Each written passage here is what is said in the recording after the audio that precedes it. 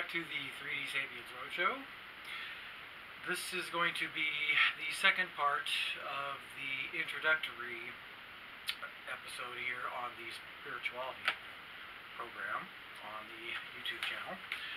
On the first part, part A, I went through all the books. I was talking about all the books that kind of went into my spirituality, how I picture things, as well as the altered states of awareness from the rush, what people know as a rush, also known as a bliss event or oceanic bliss, something like that in psychology. Something else I wanted to talk about on the spirituality thing real quick here before I play the song that I was talking about.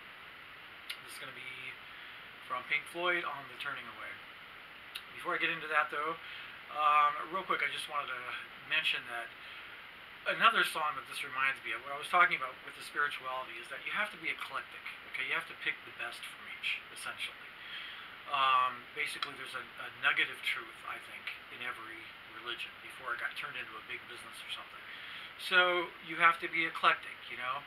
It's like the Eddy Grant song, "You wanna rock, don't you? Eclectic Avenue, that will take you higher." Anyway, so be eclectic, that'll take you higher. Alright, I'll be talking a little bit more about exactly how to picture what I picture when I talk about that there is something, because I don't believe in an anthropomorphic God, some guy with a big beard sitting up in some throne someplace. I don't believe in that. And I don't believe a lot of the people that come along and think they know the answers, because I think that's what life here on earth is all about, is trying to figure stuff out and not just have the answers given to you. If they were, it'd be like giving the answers to a test to somebody. So our whole point in life, one of the big things in life, is to learn as much as we can about everything. And that relates to different religions as well. You know, study them all, see what makes sense, put it all together. But I don't think it's about being flashy. I don't think it's about saying a bunch of stuff. I don't think it's about putting on a big show. I think it's a very personal thing. So you're never going to see me like, "Can I have an amen? Can I have a woman? Can I have a multi-million-dollar salary and a Learjet at my disposal?" No, you're not. No, it should be an individual, quiet thing. This is why I like solitude. I like nature. I believe what Muir said, that the forest, nature, whatever, is God's cathedral. It's the best cathedral, and that's where I feel the best.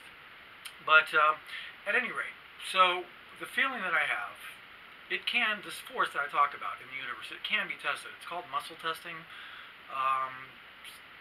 It's worked every time I've done it with people that don't know what I'm talking about. And so muscle testing can actually show that this force does exist and it does affect things. So the sooner you admit that and go with it, the sooner your life will get in order. A big part of it, though, of this whole of my spirituality is the feeling of connectedness, that we're all a part, like in the movie Avatar, which I'll be talking about that more on the next part. But this song by Pink Floyd, this is a song that I can actually play, that I have played in churches without changing anything. A lot of songs I will take the lyrics and change them for church. I've done that with Bryan Adams, Police, and a few other songs, John Denver. But this is one of the few songs that I can play without changing anything. So here goes. I'm going to give it a little Latin intro, because keep in mind, I learned to play guitar when I was living in South America.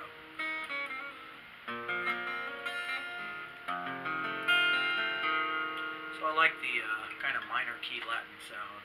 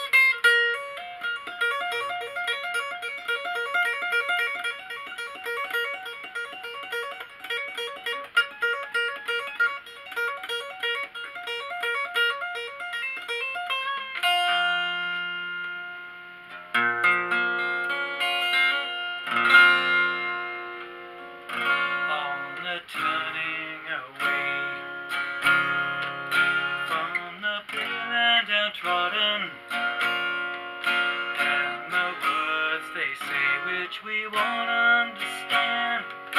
Don't accept that what's happening is just a case of all the suffering.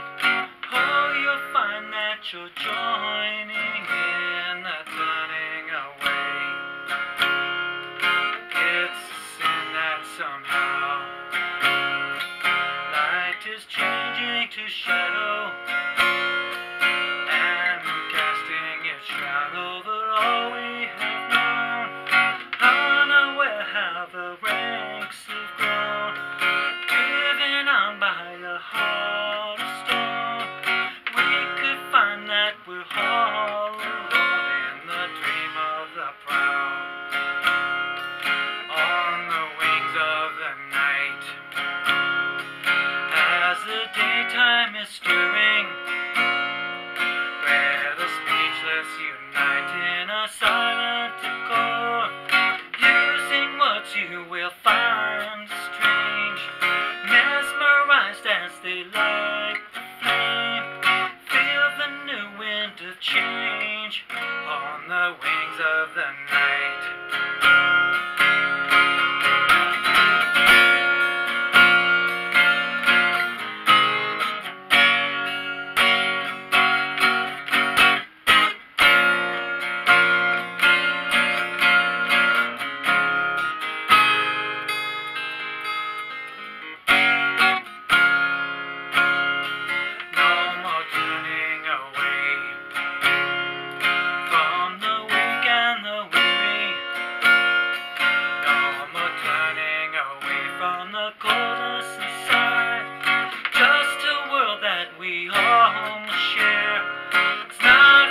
Just to stand and stare.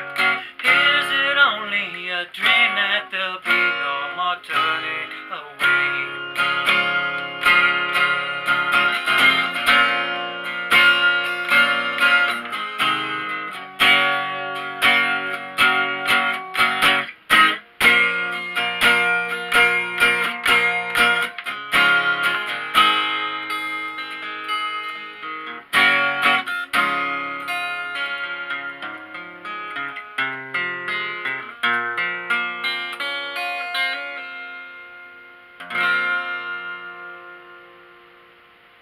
Alright, so thanks for tuning in, and on part C, which will be outside someplace, I'll be talking about some metaphors and some movies that might help you make a little bit more sense of what I'm talking about.